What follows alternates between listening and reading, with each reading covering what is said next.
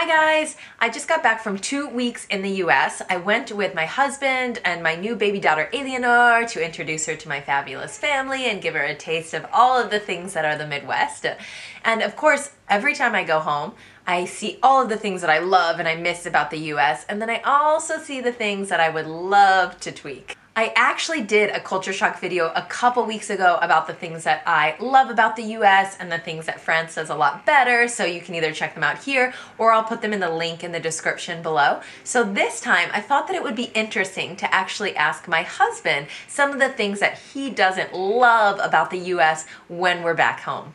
If you've seen my video before, there might be a couple of similarities, so I won't go too deep into those, but surprisingly, he had a lot of things on his list that I wouldn't have even thought of. Now, disclaimer, my husband is married to an American, his daughter is half American, he loves the US, so don't take it personally, guys. I would love to hear in the comments below what you think, but don't forget that he is pro-USA. So this is all in good fun. Okay, ready? Let's go. Okay, this one is hilarious. It's different price glasses for different sizes. So we went to a restaurant with Robin. I've never thought of this before. And it wasn't necessarily a fast food restaurant, but it was very casual. So when you ordered at the counter and you got your drinks and your tray, you went and you sat back down and you waited for your food, you could actually fill up your own glass. And everything was, like often in the US, refillable. You can fill up your glass as many times as you want. So the woman says to Robin, "Do you want a large or a medium or a small glass?" And he goes, "Is there a price difference?" And she was like, "Yes, you know, the small is the cheapest and large is the most expensive." And he was like, "But I can refill as many times as I want right there." And she was like, "Yeah." And he was like, "Well, then the small?" And he came back to the table and he was like, "I'm sorry, I don't understand. Do we have to pay if we the lazier you feel about getting up, the more you have to pay?" And I was dying because it's true, I never thought about it that way. Like if you're not in your car going through a drive-through and you want more, if you're sitting there, I mean, you really don't need the large drink when you can just take the small and refill a couple of times, right? But, I mean, I did take the large without thinking.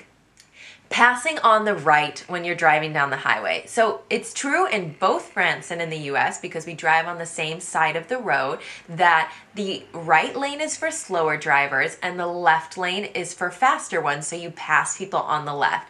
And in France, Robin has the feeling that French drivers stick to this and they really only use the left lane for passing, even when there's a 3-lane highway or a 4-lane highway. Whereas in the US, when he's driving and he's, say, in the 2nd or 3rd lane over, it's not surprising to have someone passing him on the right side of the lane.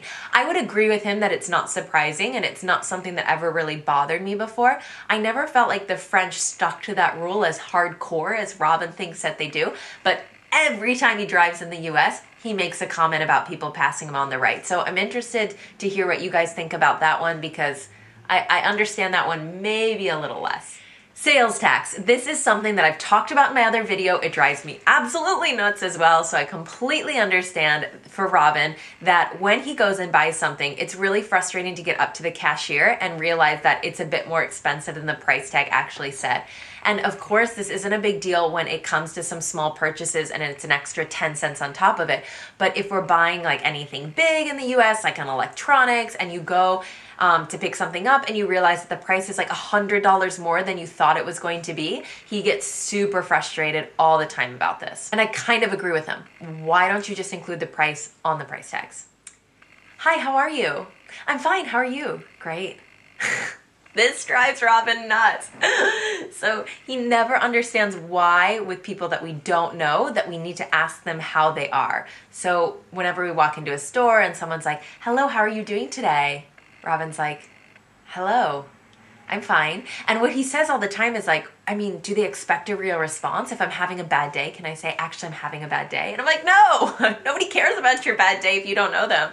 And he's like, "Well, then why do you even say it?" And it's true, it's just kind of like a cultural phrase that comes out.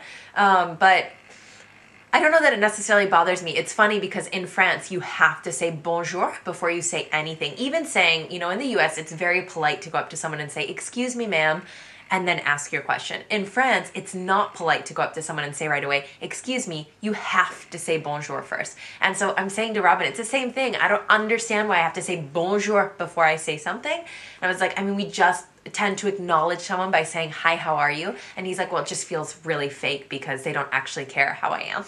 Like, The extrovertness of the US sometimes drives him a little bit crazy. As you can probably tell from my personality, I tend to have a lot of energy. I like talking. Everything's awesome. Everything's amazing. And Robin tends to think it's just too much. So the funniest thing is he gets teased a lot by my family because we'll go, for example, to the movies all together. And we all leave the movie and we all loved the movie. And my sister's like, that was the best movie I've ever seen. And I'm over here like, that was awesome. And everyone's like, Robin, what did you think? And he was like, yeah, that was probably the best movie I've ever seen.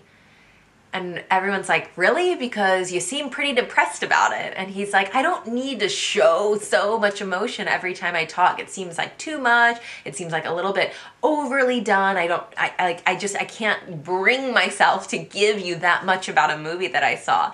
And so of course, from my perspective, I'm always like, you play the negative Nancy role so well. Can you not like at least like up your energy level a little bit? And he's like, well, can't you at least like play down yours a little bit? So, I mean, to each his own. Getting ID'd for alcohol is, yes, something that I can understand for Robin is quite annoying. In France, I've never been ID'd for alcohol in my life. I'm 32. I definitely look like I'm over 21. Now I can carry a baby with me when I order a drink. So I think people aren't worried that I'm under 18 in France. And Robin, he's got dark hair, a big beard. He clearly looks over the age of 21.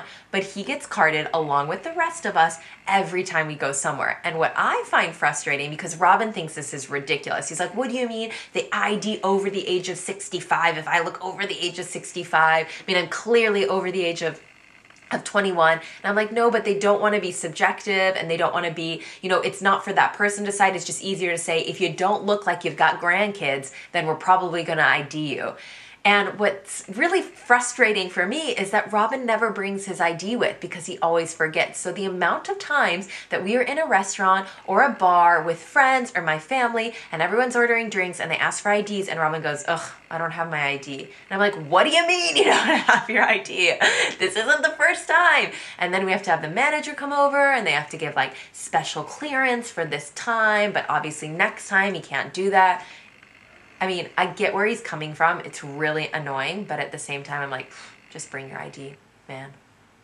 This is something I've already talked about in one of my videos because I do feel like we often talk about how America is like the best country in the whole world.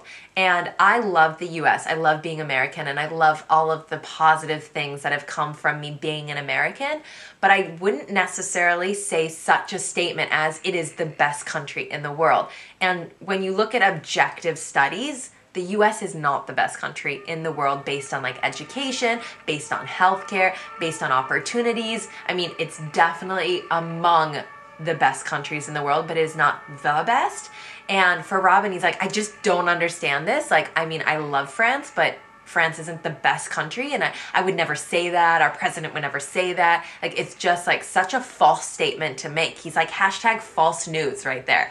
And I love the whole like spirit and commodity and like atmosphere surrounding like being proud to be an American. But it's true that we often say, very bold statements like that one. And it rubs Robin a bit the wrong way when it's like technically not true. As much as the French kiss or the bise used to kind of put me off when I first got to France, the hug does the same thing for Robin. So it's funny because I always found the bise like to be very personal, like getting your cheeks and your lips like that close to somebody else. And sometimes people will lay like a really cheeky kiss like right on your cheeks, even if you're really supposed to be air kissing. I always felt that to be like kind of invading my personal space a little bit. And Robin feels the same way about a hug. He's like, I feel like it's very intimate. You like touch bodies with the other person, like you get quite close and everybody's like, every part of your body is touching. It makes me uncomfortable and I don't like it. And it was funny because I won't even go into the reasons why, but when Robin first met my family, he was by himself arriving at the airport and my mom had to pick him up on his own. And I said to Robin, be ready. She is going to run up and hug you. They'd never met before. And he was like, no. I'll give her the bees. Like, she's not going to hug me. And I was like, she will. And lo and behold, Robin messaged me being like, well, I had my first American hug with your mom. And I think he's gotten used to it now, but it's true that it's not something that comes very like organic and naturally to him. He would much prefer to be kissing the air to my family than the full frontal hug, but I've taught him the side hug, so if he prefers to like go in for the side, that would be okay too. Okay, so the final thing that kind of drives him nuts when we're home in the US is we spend a lot of time in grocery stores. Obviously, I miss some of those comfort foods I had as a kid growing up.